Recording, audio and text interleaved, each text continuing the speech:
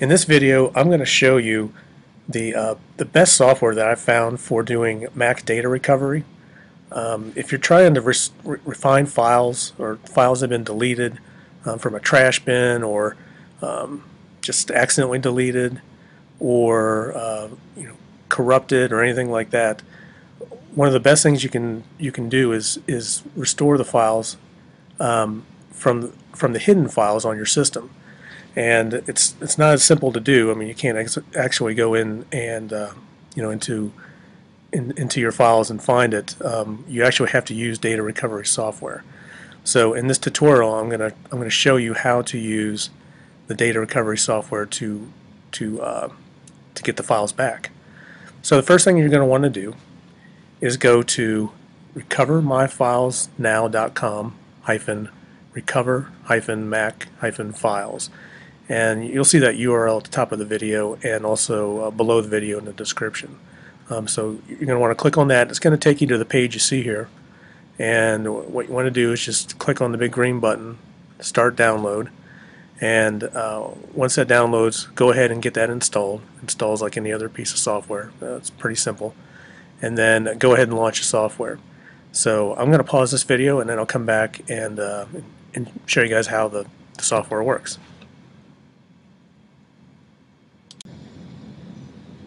Okay, now that you've downloaded the software and installed it, go ahead and launch it from the applications folder, and this is what you'll see. This is the first screen that comes up. Okay, so what you want to do is go ahead and click on the recover data, this big blue button here, and it's going to give you a variety of options. So depending on what you're trying to do, you can do there's something here called a quick recovery, and I've found that to be the fastest. I mean, these other ones I think go a little more in depth on the hard drive and look deeper for files, but I would say at least 9 times out of 10 the file that you're looking for is going to be found just by doing the quick recovery. So I would recommend that.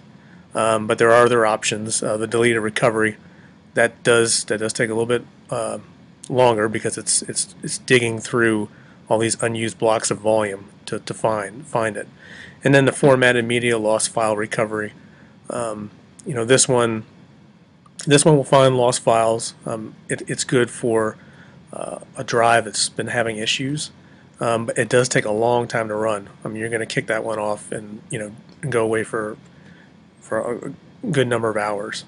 But it's fine. It'll run while you're doing other things, so it's not a problem.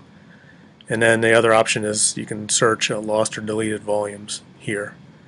And then at the top, the tab is just you can do a specific photo recovery, an iPod recovery, and then this raw recovery is more for kind of a last resort, a last ditch effort. If you don't find the files, doing just the quick recovery or the other recoveries. But again, I would recommend doing the quick recovery first.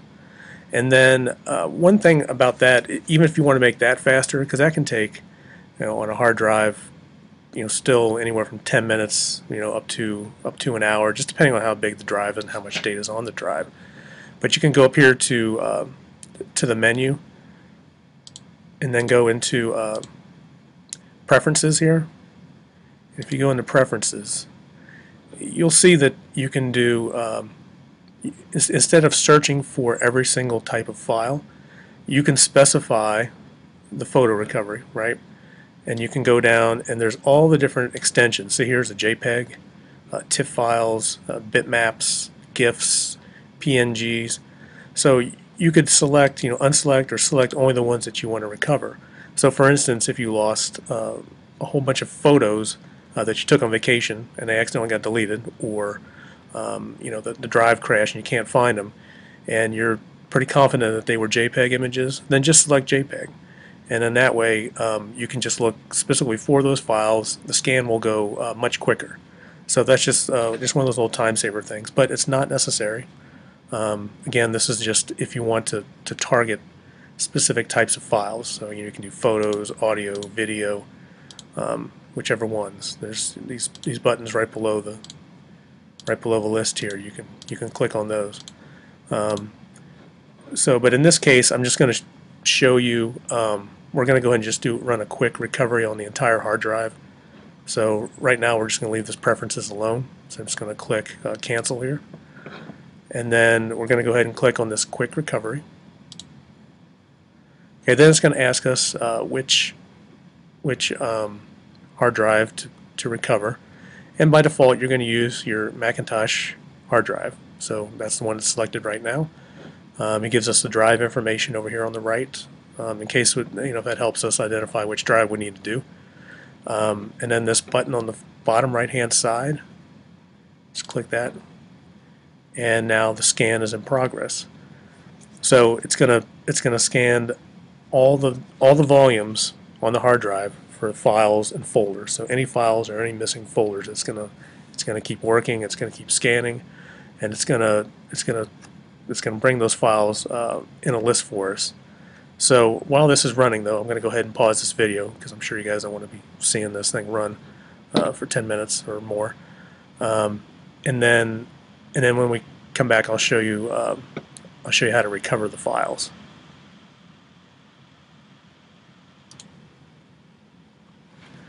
Okay, the scan is complete.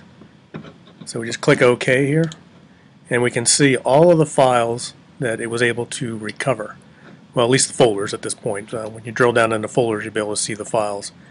You can go to it from here if you know which one of these folders your file's in.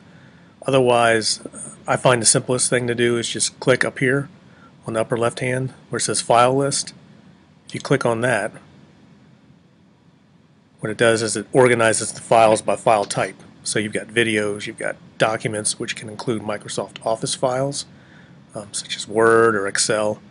You've got text, you've got application files if you're looking for an application file of some sort, and you've got photos and audio. So let's say, like, if you click on photos, and then over here in the right pane you can see that it actually shows you the different extensions for the photos it was able to recover. So if you were looking for a JPEG file, you just double click on that.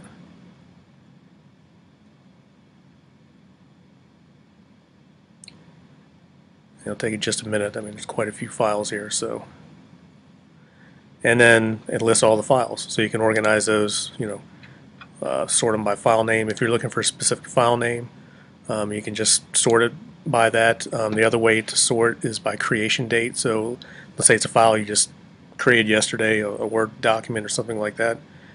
Sort it by date, and then you can pick it up that way.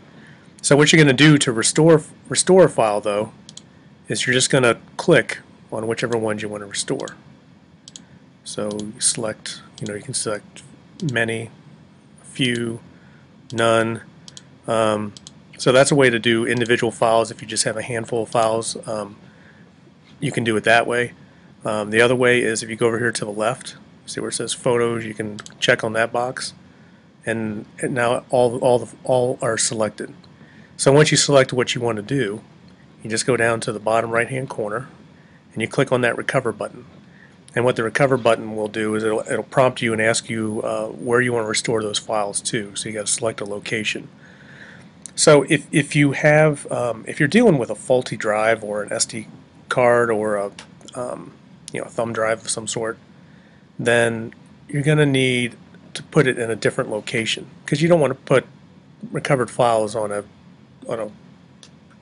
drive that has some type of issue with it. So you want to put it in a clean location.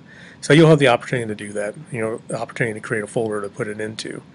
So just keep that in mind as you're doing this recovery, because we are dealing with, in some cases we're dealing with bad drives. In other cases, if we just accidentally delete it, we just need to restore it, and then create some type of folder to put those restored files into. So that's it for this tutorial. I hope it was helpful, and good luck.